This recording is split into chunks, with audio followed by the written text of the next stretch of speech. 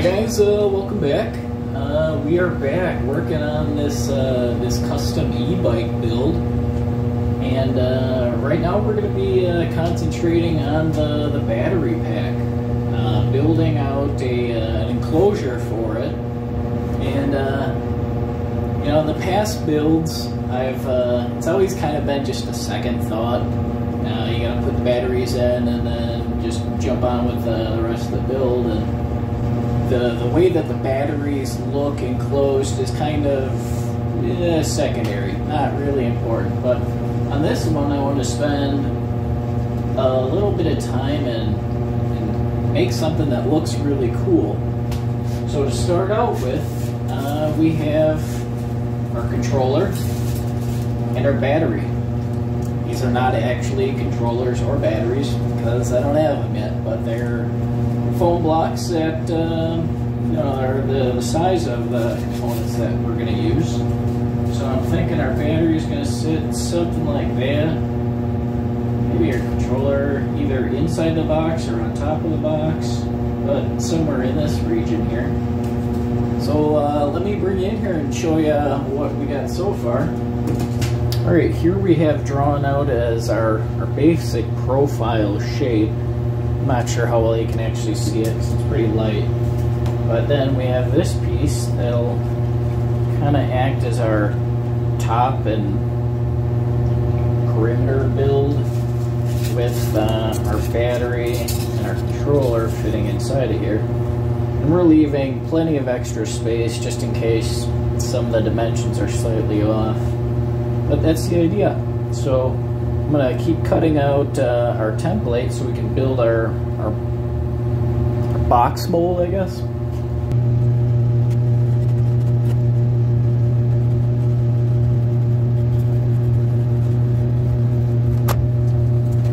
Alright, so that's approximately our shape. This will get bent around. That's why we left it a little bit long there. How much it will, I'm not sure yet, but let's see if we can get another piece out of here.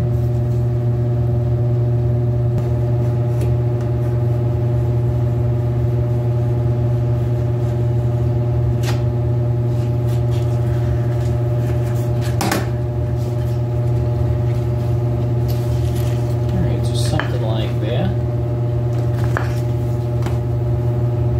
Alright, let's tape them together and see what it looks like. Alright, so we have our paper mock-up all finished, and I think that's what something will look like. And then the idea is that this part here will all be metal, and then this part here will be like sanded out polycarbonate or plastic. So then we'll backlight it from the inside, so then this whole section here will just glow then. That's the idea, but let's see how well it works out. We can take this apart then and use this as our template for cutting out our metal and plastic pieces then.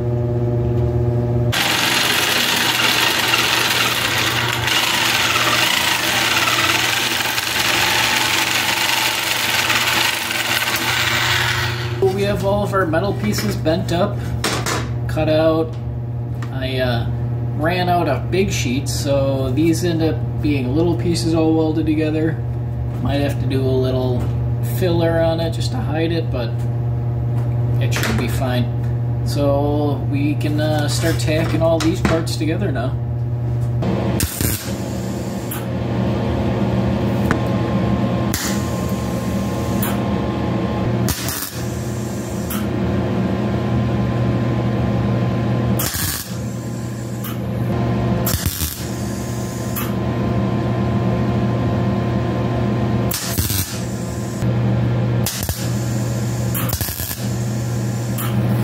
So after a lot of welding, a lot of sanding,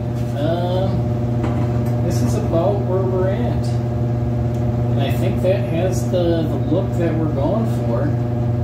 So I think at this point we can start working on our plastic that's going to fill in this section. Here we have our sheet of Lexan, which is just polycarbonate. And we need to measure what our maximum height is going to be.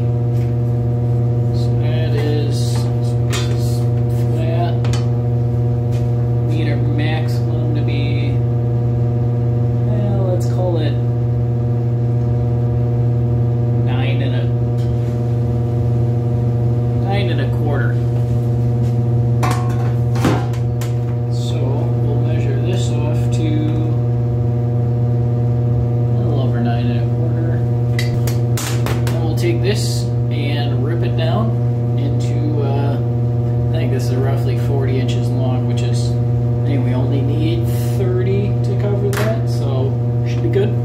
We took our polycarb and ripped it down, so now we dimensioned it in half, so we're going to heat the center section up here so we can try to get it to bend around there.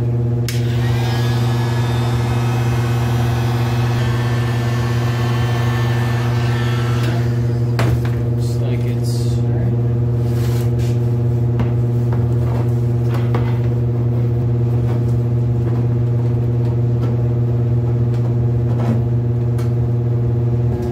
So now that I have it bent in half, what I can kind of do is get an idea of where I want to trim it to. And we want to stay probably about a 1/4 inch underneath that top edge there.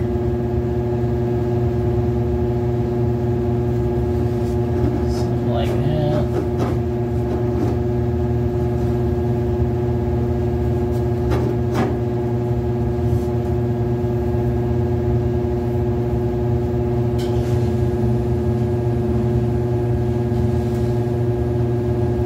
Here it doesn't really matter. We're just going to go straight down.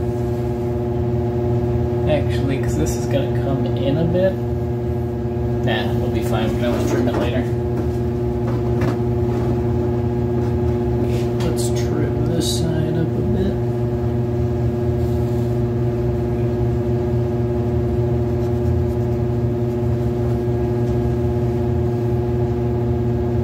Alright, trim that down. Alright, with the polycarbonate trimmed down, now we can test it for fit.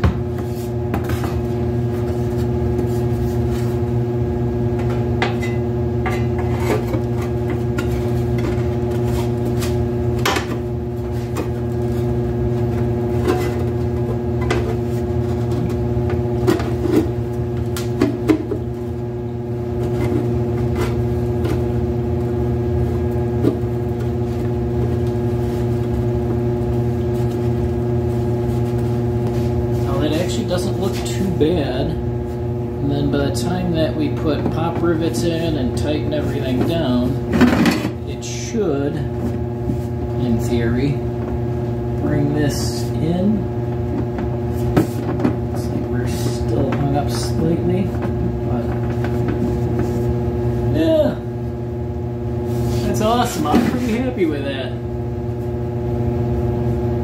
So this is going to get attached with a series of pop rivets going around, but we have to take the plastic out, sand and paint the metal. So we're just putting it in to see how it looks, and then we'll end up drilling them all back out and putting new ones in. But let's put some pop rivets in and see.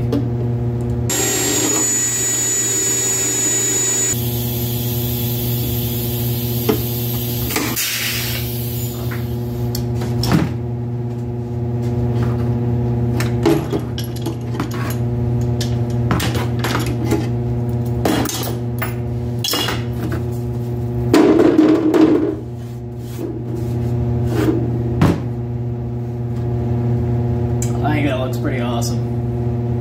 That's approximately how the battery box is gonna sit in there. And we still have plenty of room on the back side here that I can drill holes to get our wiring out for our motor and throttle and stuff. And then I was also thinking on the back side here is where I'll do toggle switches for power, for lights. And then I suppose we can check and make sure that we still fit all of our stuff. There we go. We will space this. I'll probably mount this on the top and use the metal as a giant heat sink. But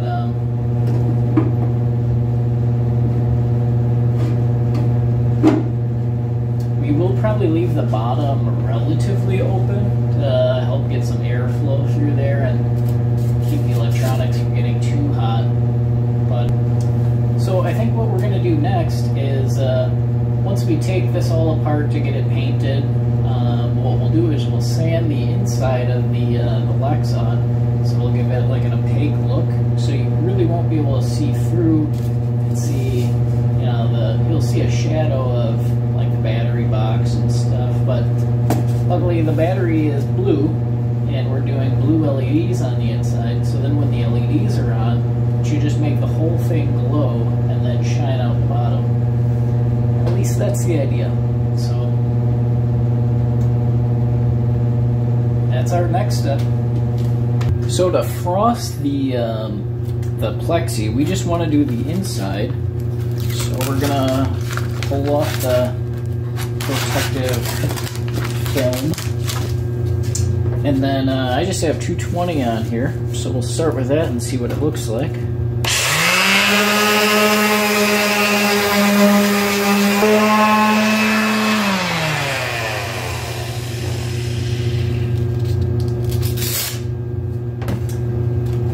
Alright, so the center section here I can't get at with the sander, so just gotta do it by hand then.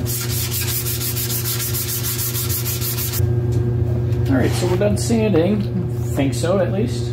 A little bit of plastic cleaner around here.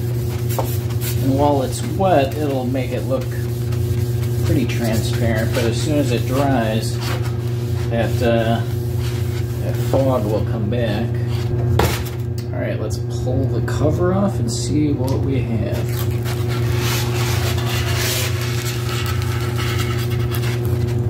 So we have the metal finish painted.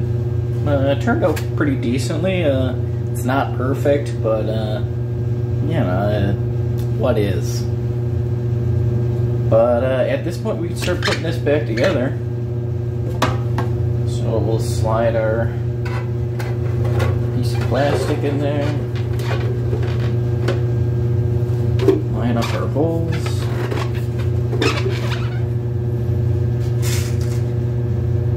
and then start lining up our pop rivets.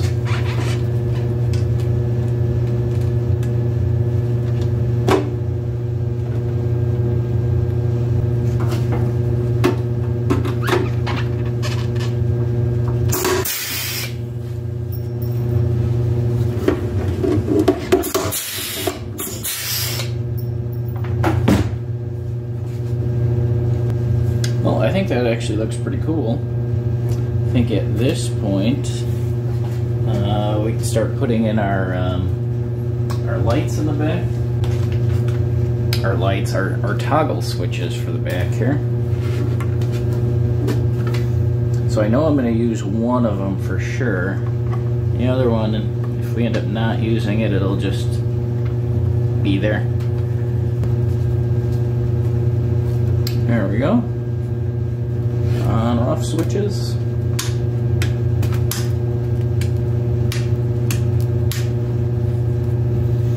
That looks clean. Alright. Now we can start on our lights. The lighting, we're using these 12 volt 50/50 blue LED strip lights. And I did get the waterproof kind, which basically just has like a gel coating over the top of it. But so what we want to do is run these along the inside here. Inside, but right now we have to cut them down into dimensional sizes. So I think I'll be able to get one run that's that long. So we'll just cut it right on the cut line.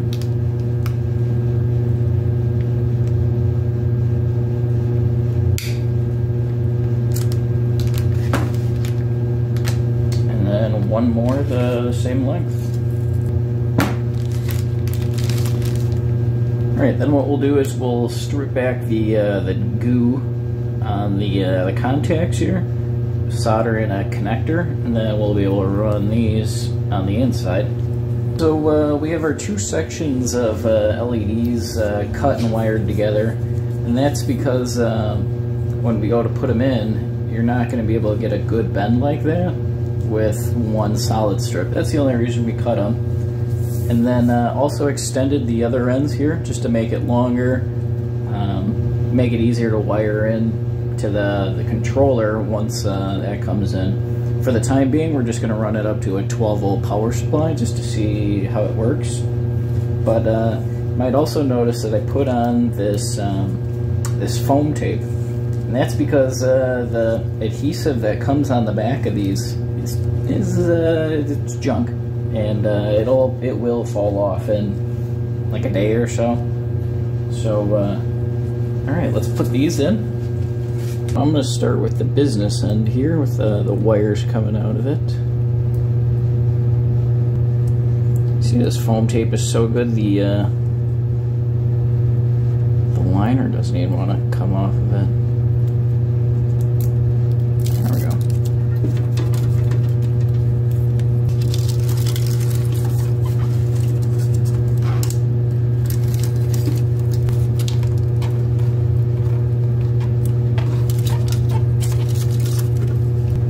Alright, you can see why we had to extend those wires, because if we were to tape it down and then try to get in there to solder, that would just, it would not be fun. So this just makes it easier to wire into our switch and then down the line. But see the front nose cone, the wires are hidden behind this part, so we should be okay there. Let's throw it on the bike and see what it looks like. So this is our mount for putting our battery down. So the battery will sit on here, and then our plastic will screw through the sides into these and hold everything in place there. Let's test fit this assembly. Bring these wires down through here.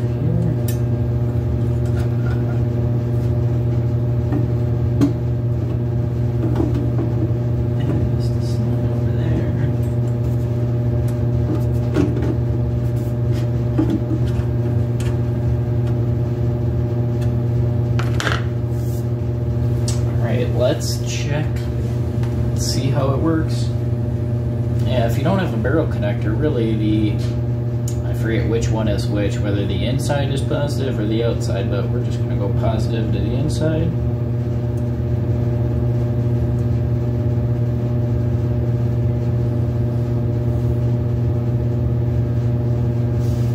That's pretty awesome. Let's turn off the lights and see what it looks like.